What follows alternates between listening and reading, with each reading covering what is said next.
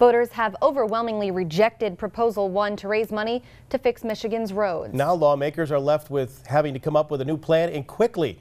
Proposal 1 would have raised $1.2 billion with a 1% sales tax increase in Michigan, but 80% of voters said no. State Representative John Keevala at TV6 today shared his thoughts on a new road plan to be introduced this week by the state speaker. He's alluded to wanting to move something fairly quickly. Not sure what it's going to look like. I'm going to guess that we're going to have just an increased fuel tax and possibly removing the sales tax off of fuel right now, which is going to critically impact schools and local governments. Keevala says the consensus in the legislature is that despite the recent setbacks, something still has to be done to fix the roads. Michigan currently spends around half of what its neighboring states do on road maintenance.